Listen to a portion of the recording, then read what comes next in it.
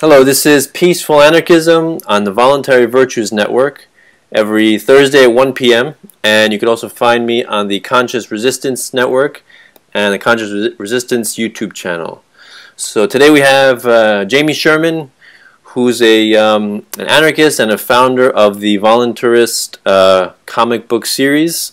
Really awesome comic book series regarding just talking about voluntarism against the state and cool things like that. Absolutely. The first one I've seen, it seems like you guys are unique in your field, right?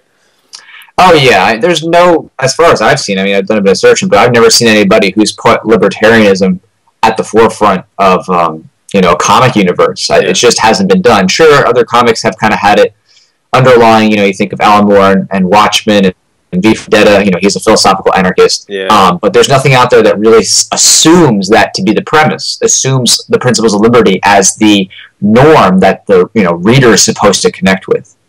Yeah. I was just going to mention the Watchmen. That's one thing that my brother really loves. Yeah, that was a comic book series, right? Before it was a movie, right? Yeah, considered like a graphic novel. Right.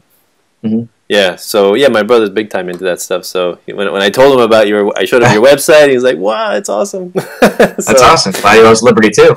Yeah, definitely. I'm slowly introducing him to the concepts. He's got a lot of the same questions. How would this happen? How would that happen? Sure. Right? So it takes a lot of explanation. Got to break down the status barriers in your mind, right? Yeah. So tell me about you. How did you become an anarchist? Like, your background. Sure. Yeah. I mean, there's something that happened over time. I think, kind of like most people, unless you're born feeling that way, I think a lot of people take time during their lives to start to think about things, and usually something sets that off. For me, what set me off was my American government history class in college, where I was discussing and learning about the American eugenics movement, and I hadn't learned about that before. And it made me think, okay, what else haven't I learned about American history? And that caused me to start to spend a couple of years researching and looking back in time and kind of re-approaching everything I believed.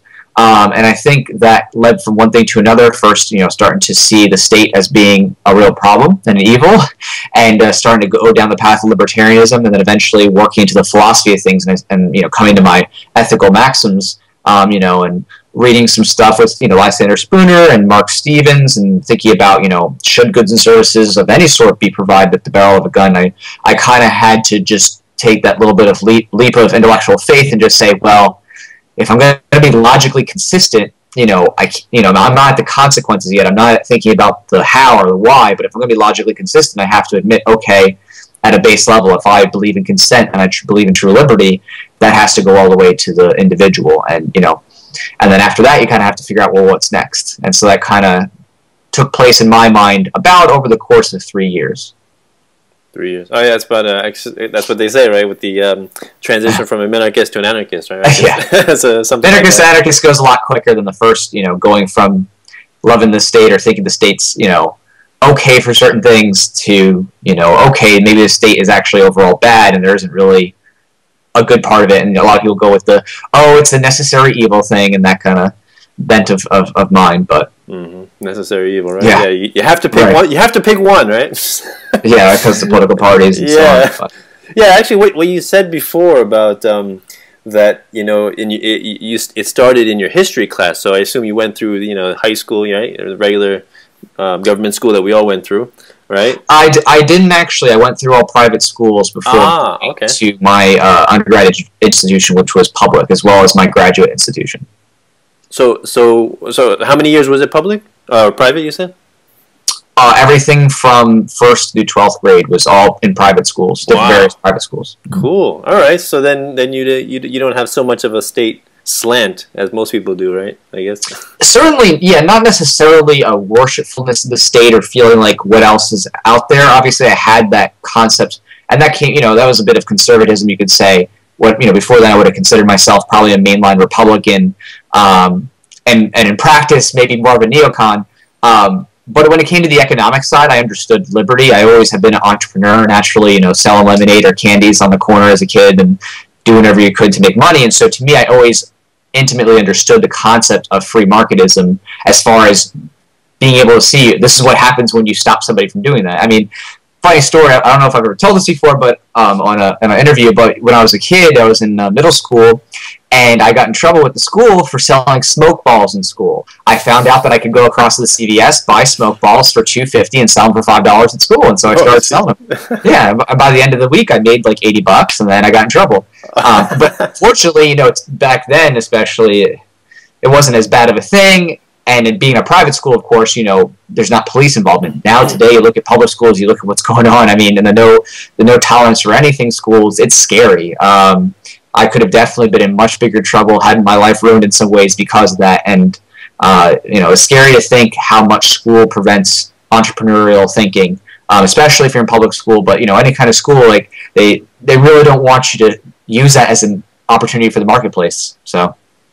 Did you hear about the recent article about these kids in Great Britain? That this one kid, he made like 15,000 pounds. Did you hear about that? Was he the one who was bringing in candy to school? Yeah. Yeah. I was like, yeah, that's someone right after my own heart. Exactly. Yeah, and he was making so much money, he had to employ another kid, and he was having a great. You know, little business going on, and of course they had to, you know, shut him down, send him to detention, say, you know, don't be starting your own business. That's not, that's not what we're teaching here. It's downright terrifying, and the funny part is it's so natural for entrepreneurs to be there because you're like, I'm in this forced environment, I'm around my peers, I tend to know what they like because I'm one of them, right? And it's just natural. If you're an entrepreneur and you're that age, you're like, hey, you know, my friends would probably like this, or I would like this, you know, I bet you they'd like it too. And they stifle it. They try to prevent anybody from selling anything that's not school approved or for some school fundraiser, and it's absolutely terrible. Terrifying, terrible. Sorry, just combine those two words. It's a new word now. I mean, that's the you know, that's the idea of being an entrepreneur, right? You see a niche or you see a demand that's not being fulfilled, and then you move to fill it, and you know, lo and behold, you have a successful business, right? That's the epitome of a successful business model, right? Right, finding needs and fulfilling people's wants. Yep. Oh yeah, basic economics. Yeah. So tell me how you know, how you got inspired to start your voluntarist comic book. Sure. So I've always been involved with you know, comic fandom and cosplay at some level throughout my whole life. You know, I've always been nerdy in that way. Played Star Wars role-playing games, stuff like that. But when I was in undergrad a bit and then leading to law school, I started to think about how liberty and my interests would intersect, and I started off with creating these, you know, kind of like real-life superhero characters that would dress up, and I would dress up in this costume and like go and hold up signs to wake people up to liberty. But then down the road, I thought, okay, how do I take this to the next level? How do I make this something that is, you know, a culture medium? And it was my, you know, basically the summer, I guess you could say, when I was studying for my bar exam, I decided that I wanted to create some sort of, you know, movie or film because I had a background in that. And so I started to do some fleshing out of details, doing some background writing, and I realized by the end of it, man, to make this quality kind of production, it's going to take too much money. So I said, okay, well, what could I do that I could reasonably do with a quality outcome? And comics was the next thing. I was like, oh, that makes sense. And so I started to finish up the background story and adjust it for, you know, a comic kind of portrayal, and just ran with it. From there on out, I just said, okay, friends and family, let's see what we can raise, and I just kept going with it. Wow. Very nice. So you like draw all the figures, the comics, and everything, and you do the plot yourself? No, I don't do the primary, what's called pencils and inking. I work with other artists who do that. My forte is more in graphic design and the background story writing, web design, stuff like that. So what I do is I'll create storyboards, write the backstory, do sketches of figures, and work with other artists. And so, yeah, you know, there'll be points where I'm involved with that work. You know, if we're working back and forth, you know, I know how to use Photoshop well and Illustrator, so I can sit there, adjust things, move things, change colors, which I have, you know, for different issues if I want to get something a little bit different or add a little something. You know, so I do a lot of tweaking or sometimes lettering, you know, doing that type of mock-up. But no, I work with other people because with every stage, and this is typical in the comic creation process, you usually have someone who does all those things separately. You usually have someone who's doing pencils, someone else is doing ink, someone else is doing flats for colors, then the actual coloring, then someone else is doing lettering. And usually it's a several-person process. It's pretty rare that you can have somebody who can do it all at once without floundering in some little bit of an area. You know, people tend to have niche skills in that, and the best way to get somebody, or the best way to get a quality production is to get somebody for each stage who is talented at that. Yeah, definitely. Division of labor, right? Yeah, exactly right. And that's how it works in comic books or creating figures and stuff like that, whatever it is. So how, like, are you able to pay these people, or is it just like a hobby, or for now, or how far have you come right now? Oh yeah, all of it's paid. Initially I put in some of my own seed money to get it going, and then got people to fundraise through the Indiegogo campaigns. Same thing happens in each one. Usually what happens is I put down a little bit of money to get something produced so people see the direction, and then other people see the direction that I'm going, and they're like, oh, okay, this is going to be cool. And then they continue to fund it. So that's usually how it works. I help create the campaigns, create some of the base imagery, work with artists to do that, put a little bit of money that way, then I have something to show, and then people say, oh, I see where you're going, and they get on board more readily because, that foundation's been laid. So yeah, everybody who is works in the comic, I don't do, stuff for, nobody's ever done anything for the comic that has been unpaid as far as, any artwork or anything like that. There's always, and that's really what you have to, if you want quality work, you have to, you have to pay people. It's easier now more than ever because of the internet, and there's so many ways you could hire artists through different channels. But if you want quality and you want professionalism, definitely need to be able to pay artists. Yeah, it looks like high quality stuff, and it really looks good. So you have the second issue is about the TSA, right? And this is technically the third full production for an issue, so this would be the third issue in print. Okay. The second one that was fully completed was Voluntaryist versus State of Zombies, and the first one is called issue number 1, and now it's called issue number 1 special edition because it's a compilation of like the first and the second fundraisers in those materials. But the one with the TSA, yeah, it's Voluntaryist versus the TSA, so kicking TSA butt. I tried to launch it at a time when everybody's thinking about flying. Holidays, right? Really? Oh, I see. Right, exactly. People are thinking about going to see family over, whatever it was, from Thanksgiving to Hanukkah to Christmas to whatever, New Year's. Everybody's flying. People are starting to think about travel. So I wanted to have it kind of be a little bit relevant so people, are remembering, oh man, the TSA is killing us, 1 hour at a time, or trying to grab our junk. Yeah. So, it's something that I've always wanted to do something on, and I actually, my grad thesis, I did a paper on the TSA and why they should be dismantled. So. Oh, you really? Oh, okay. So you wrote a good. All right, awesome. So yeah, I wrote a legal thesis on it. Awesome. Oh, so wait. So you were studying law, or? I was. Yeah, I graduated with a law degree, and I'm a licensed lawyer, attorney. But I don't usually use it for practicing for others. I kind of hate the court system, obviously. Yeah. So I like legal academia. I like informing people of their rights and helping people think through those issues. But personally, I hate kissing the butts of judges and dealing with annoying prosecutors and so on and so forth. So I try to use the legal knowledge for helping people protect themselves and for just keeping up to date with the academic side of things. So what do you do? I assume this is not your primary income. The comic, no. Yeah, this is literally. I know it surprises some people, but I'm like, yeah, this is just a hobby. Like, this is something I do in my little bit of spare time. Yeah. But I do put my heart and soul into it. It's just, I wish it was my full time. Hey, who knows? Maybe one day it will be. Yeah.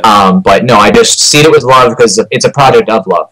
But no, the main thing I do to bring in the money is I teach and tutor.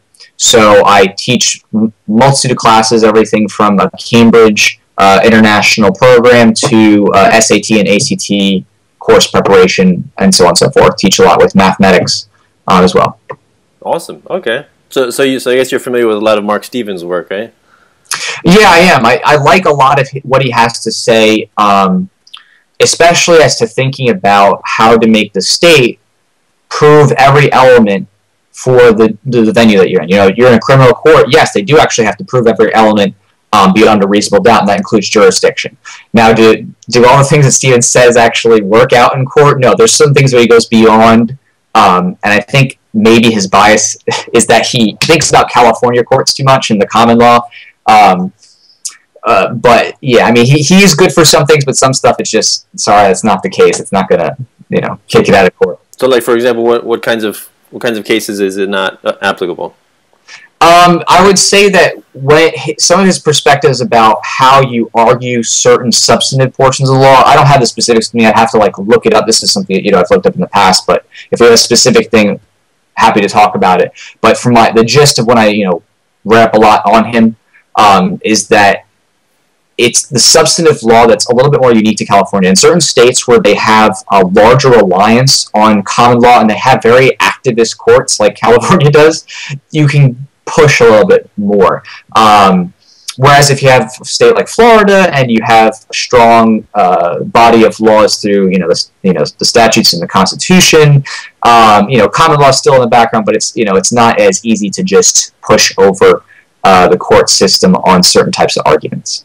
But I think that his work as far as making the state have to prove everything beyond a reasonable doubt is definitely good. I mean, he tries to play some like legal language games with judges and like trying to get them to commit to positions and stuff like that. I mean, it doesn't legally work. Just because a judge says something doesn't mean that overrides what the law is. That kind of thing. Yeah, you can make the judge contradict himself and feel flustered, but is that what was ruled on, the substantive law part? Not necessarily. But it's good. It's good stuff to think about. Have you read any of his books? Like Adventures in Legal Land? Yeah. I like snippets of it. Okay. So more so watched his videos, read his articles on his website, that kind of stuff, where I could sit there and skim through it and read. Yeah. I don't know if you checked it out, but I interviewed him, and it was fascinating because he really comes at it from a different perspective. Like there's not many volunteers that actually go head on in the courts, directly with the judges and lawyers. Yeah. There are plenty of voluntarist lawyers out there. I do know quite a few of them. Being in the legal field, yes. Okay. And I know that in high positions as well, positions in government with power, there are out there.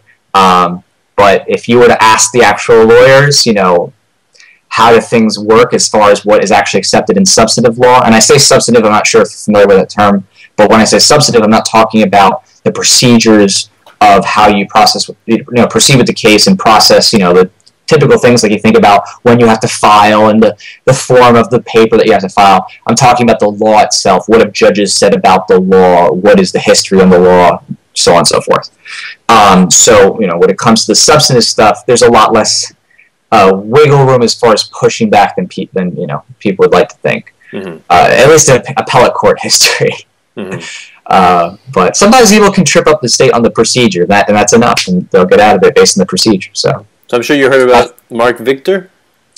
Marc Victor rings a bell, but I'm not sure. He's I think he calls himself like the freedom lawyer, or something like that. He's basically a constitutionalist lawyer. He just he's pretty strict with the Constitution, which I guess if you're a lawyer, that's the farthest you can go. Like somebody like Marc Stevens can't consider himself a lawyer because he's like completely outside of the spectrum. If he's not actually licensed to practice, then he's not legally a lawyer.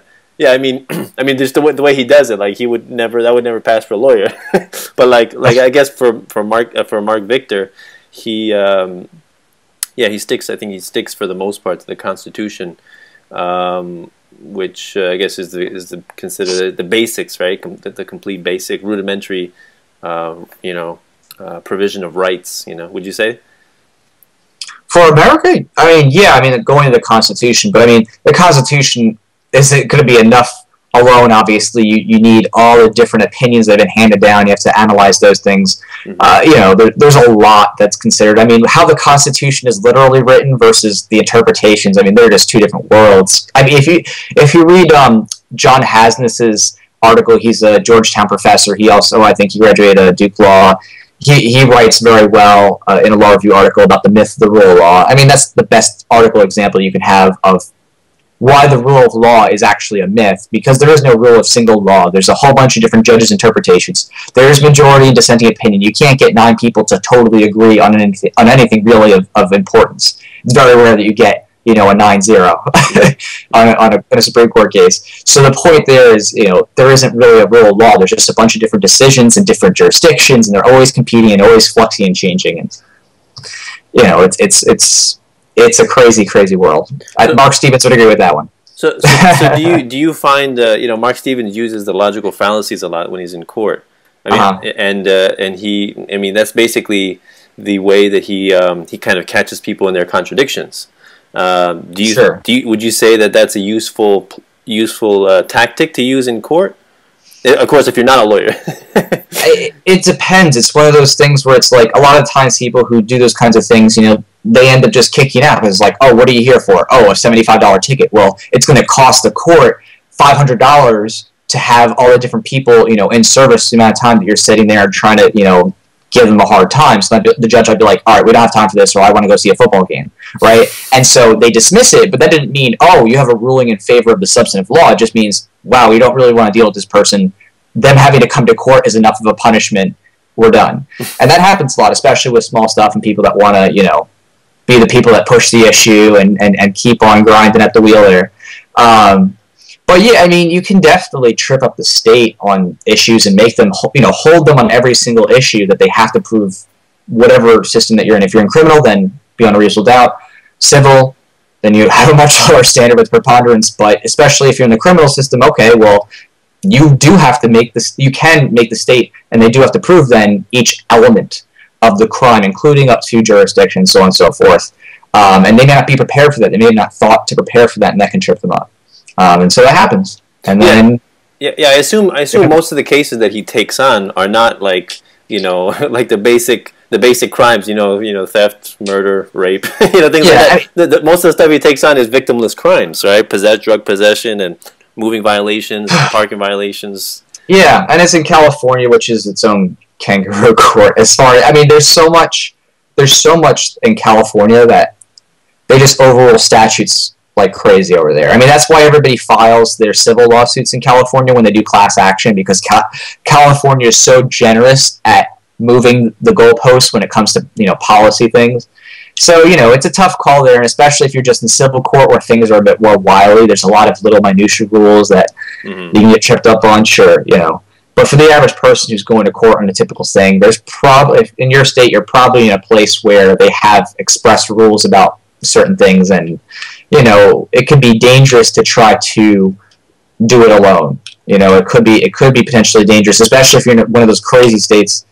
You think of like the traffic light tickets, and they try to say, oh, if you try to contest this and you lose, now we get to expand the fine up from 150 to like 300 now. I mean, and those need to be constitutionally challenged. But again, is the person who's going up prepared to do that? Probably not. Yeah. So what would happen? Like if I had a moving violation, speeding ticket, let's say, and I were to go and try to use his tactics and ask what's the evidence that you have that the laws apply to me just because I'm physically in the state of New York, right? Sure. If I were to say that, what could they do? Just like hold me in contempt or something? What would they do? No, they would then, if the state's ready to do it, they would just come back and say, okay, we have this proof. They bring up the officer. Did you, what's your name, officer, blah, blah. Did you see, where were you on this certain day? I was blah, blah, blah. Then, okay, did you see this person at this place on that day? Yes, right? And now you have a witness who's brought in evidence that this person was within the jurisdiction. That's what they'd have to do. But again, that comes into play. What if the cop doesn't show, right? Boom. That happens sometimes where, the police just don't show, and then, okay, well, guess what? There goes their case. There goes the evidence they were going to bring in, and now... Well, I think what he's referring to is he's not even like going to the he's not even making the assertion of whether the client is guilty or not guilty. He's like we're not even talking about that. We're just saying does the law apply to my client, right? So disregarding even if the police officers did see you speeding or not, we're talking about the law itself, right? Right. Not whether you broke this arbitrary law. Right. and chances are the thing is that the state could probably prove that in their defense. They probably, they could, but are they prepared to do that? Possibly not. Because they're not used to seeing somebody actually argue all the way down they legally could. Yeah. Is the judge feeling like doing that or feeling like getting out for lunch? Again, do you want to deal with someone who has a $75 ticket, or do you want to get out for lunch in 15 minutes? Do you want to, have someone in this court arguing for an hour or two, or do you want to say, okay, it's costing us $500 an hour to be here, let's get this guy out of here, next person, they've learned their lesson, we're done. Yeah, because I'm thinking like if I haven't gone to court in many years, but if I do, stay away. Yeah, but if I do, I'm thinking about like should I actually attempt to use his tactics by myself? Is that wise? I mean, I don't know. That's something, I don't know what jurisdiction you're in, but that's something I personally, even I have tons of legal knowledge having been in law school. Not that that means anything, because every lawyer is doing research every time they get something handed to them. I know enough to know that I wouldn't be sure. I'd have to do a lot of work and research to know what I'm preparing to do. Mm-hmm. And, you know, if I was in your position, I'd definitely be spending a lot of time watching other attorneys handle similar cases. I'd go in there, I'd take notes on what the attorneys are doing, what they're saying, what's working, what's not working. I'd take that back and use that as a basis for research. And a lot of attorneys do that who are learning too. They go and they watch other attorneys who are seasoned, watch what, you know, the judges or the, you know, police or the prosecutor trips up on, takes note on that, and goes back and does some research. Mm-hmm, mm-hmm. Yeah. Like when I was in, you know, I was in college in, let's say, 2003. I got a ticket, like, because it was like a 2-hour parking, and they thought I, you know, parked more, but I didn't. I just went to take a final and came back, parked in the same place, and they didn't realize it. They gave me a ticket, right? But I thought it was interesting. I'm like, all right, cool. I get to see what the justice system is like. Yeah. So I thought it was interesting. You know, I went there, I saw the judges and everything. Of course, I never knew about any of this stuff, you know, voluntarism or anything. I just thought it was interesting stuff. But now I can have a completely different slant to it. So, you know, because you know, you have this idea of authority, like these people, you know, they come in and everyone has to stand up, right? You know, it's yeah, I can't stand it. I mean, I was at jury duty the other day. I'm glad I got out of that. I said all the right things I needed to say, apparently. So you were discarded, you mean? Yeah, you know, and it wasn't a case where it was like a victimless crime either. So, you know, it wasn't like, oh, I can't wait to help nullify, you know, this law. It was like violent crimes against a specified victim who was a minor. Oh. Not really the best case. I mean, yeah, he could have been innocent, but, you know, that's not really something to get in there and be like, oh yeah, I can't wait to nullify this law. You know, the anti-robbery law, the anti-you can't, you know, steal children law. Oh, shoot. So there was no horses in the race for me in that one. Yeah, I got a summons for jury duty also in the mail, and I looked at it and it said, you know, by law you must provide this information. I'm like, you know what? No, I don't want to. Yeah. I just didn't want to. I'm like, maybe if they said please, right, I might have done it. But I don't know. And then, you know, a lot of my friends online, they're like, you should have did that. You know, you could have nullified something. I'm like, you know, I just don't like that, you know, tone that the state has. You know, they just treat you like subjects, right? Like serfs, right? Yep. So, and the funny part is when you get there, you know, they try to laud you and say, oh yeah, you're doing your civic duty, you're such a great, you know, help to this country and we need you, and they try to make it seem like as if, oh, this is your choice, or that, you know, you're not going to get thrown in a cage if you decide not to come. Like, they always try to psychologically manipulate people, and it drives me bonkers. That's why, like, I try to stay away from that as much as I can. Yeah. Actually, that reminds me of Marc Stevens was telling me he was in court, and he was talking to this one witness, and he asked the witness, are you here of your own free will?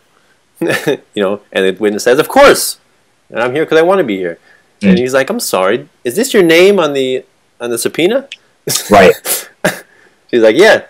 He's like, well, I'm confused then. You just said that you're here of your own free will, but it says here you're forced to be here by law.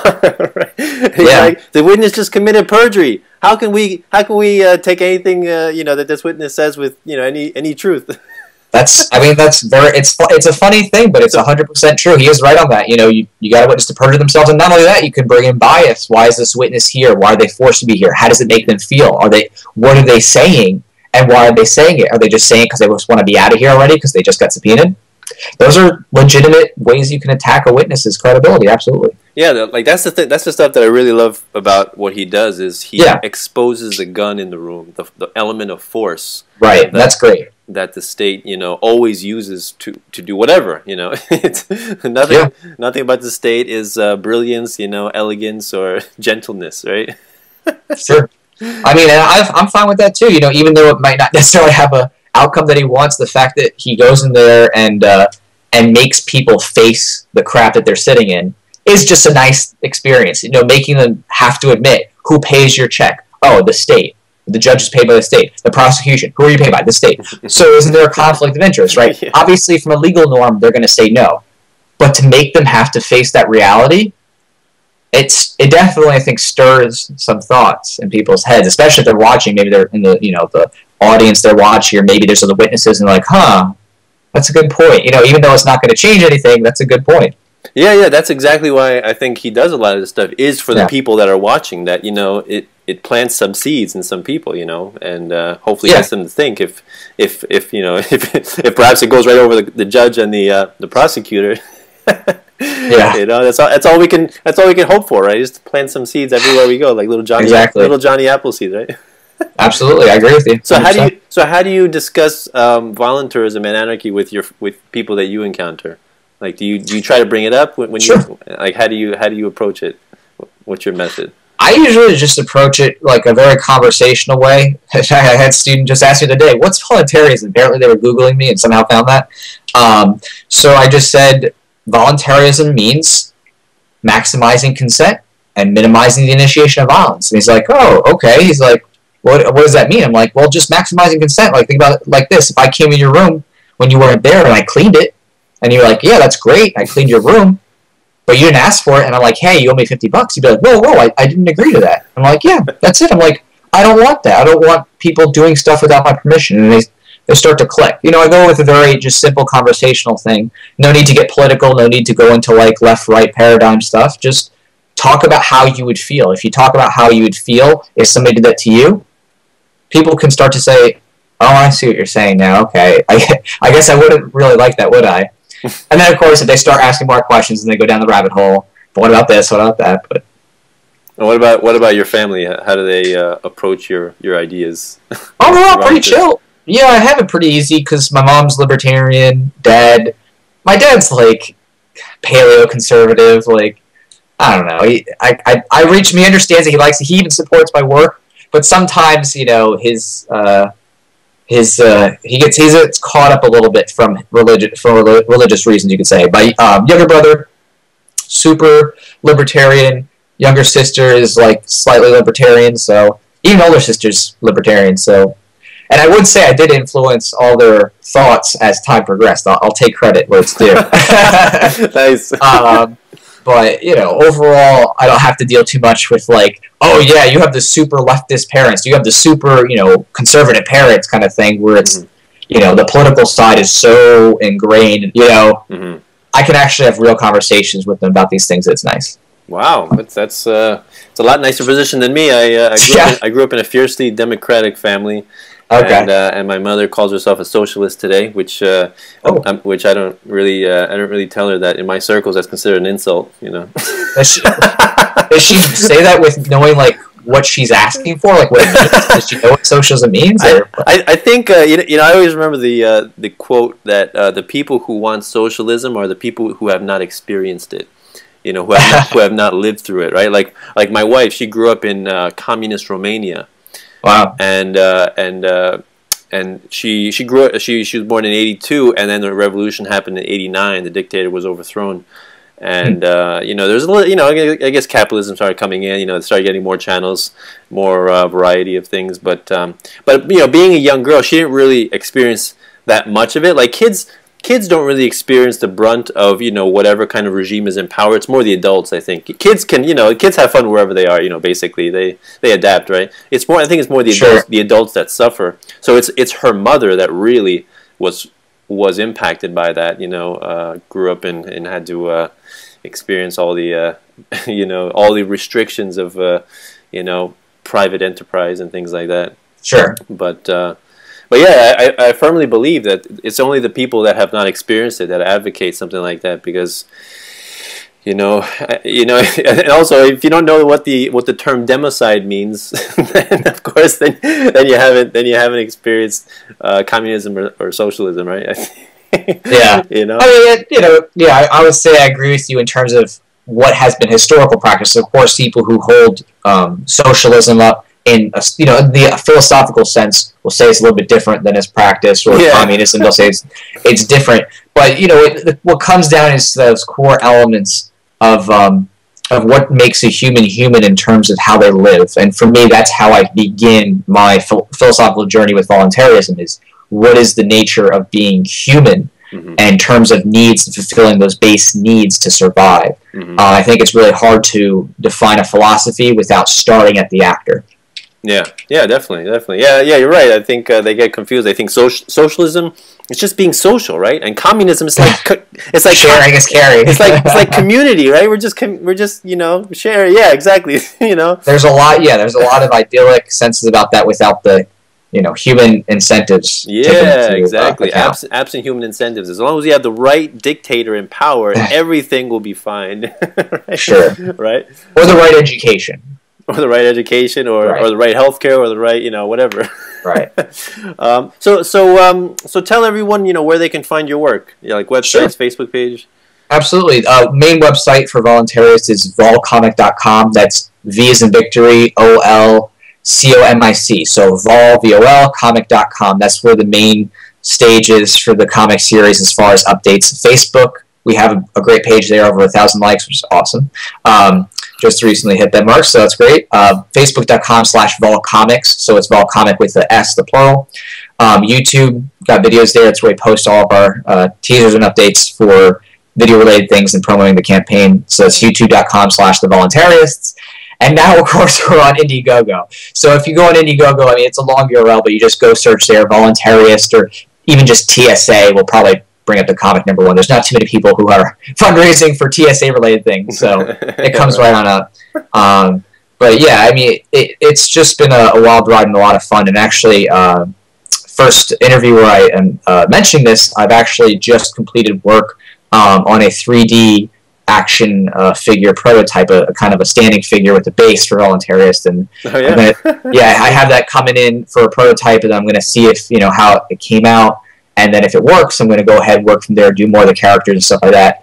Because I definitely want to bring this to life as much as possible. It's a culture element. I want people to have the barrier broken down through it being a comic and entertainment kind of thing, and assuming the premises thereafter. A lot of people watch a new show because they're like, oh, this is kind of cool, there's action. They'll watch a comic movie, they'll watch whatever it is that's more of an entertainment-related base, without thinking first, oh, what are the ethical or philosophical principles that are within this, right? People just watch it because like, oh, this looks exciting. Yeah. Not because, oh, I'm going to go see Watchmen because I really have deeply thought about the philosophy and ethics before watching the movie. Most people are not thinking that. And that's the same way I want Voluntaryists to proceed, is get people just to engage it because, oh, it's a comic series, or oh, it's got like action or fighting sequences, and ooh, it's interesting. And then from there to spring in those philosophical, ethical questions that say, okay, why are they called voluntarists? Why do they want to avoid, destroying other people's property and stopping the state? What's that about? So. Yeah, and you can definitely tell those people who don't watch, like for example, Watchmen, because they understand the philosophy when they say, no, I didn't like Watchmen. It was just a naked blue guy the whole movie. I didn't like it. My brother he's in love with that movie, and he just absolutely hates when people say that. He's like, didn't you understand what the whole movie was about? Yeah. Haters gonna hate, so it's gonna stay. Whatever. Yeah, exactly. So, you want to leave with any last message for the viewers before we go? Yeah, absolutely. I would just say, anybody who's watching this, I'd really appreciate it if at a minimum you just shared the campaign. Facebook's metrics are killer ever since they started going with like pay to play. So it's been a lot harder to get the message out. Not because people don't love it, but just because if I post something, it's reaching a small fraction, like 4% of what it used to. And so if you see this, feel free, go ahead, post a campaign link on your Facebook, your Tumblr, your YouTube, LinkedIn, whatever it is you want to use social media just to get the message out there, because it makes a big difference. And of course, if you're feeling generous, you want to contribute in any way, every dollar helps fund the campaign and push it forward. And as much money as I raise is how much I'll make the comic for. And we've never actually finished a full campaign, but it doesn't matter because I always have the materials in such a way that I can trim it and fit it to the amount that we fundraise. So it still is a solid, quality outcome on the content. I'm just always ready to adjust it depending on the fundraising size. I have a masterpiece in mind, but there's other types of mini pieces that are ready to go. So. Cool. Awesome. You kind of sound like a master planner. I got this idea for the way society. No. That's kind of how it goes. It's got a lot. Yeah, there's so much work that goes on behind the scenes that some people realize. If you're into business and management, you understand there's a lot of stuff that goes into the little trinkets we have, or that little poster we see, whatever type of visual arts medium you see out there. There's a lot of work that comes behind it, and the same thing goes for the comic series. So it's a hobby, but it really is a full-time hobby kind of thing. Yeah, awesome. Looks cool. Well, you guys are doing a good job, so keep it up. People share it. That's going to be you know, help out the cause. So awesome. So thank you for the opportunity, Jamie. So this is Peaceful Anarchism on the Voluntary Virtues Network and the Conscious Resistance Network. Wishing everyone have a wonderful day. Take care. Thank you. Take care. Bye-bye.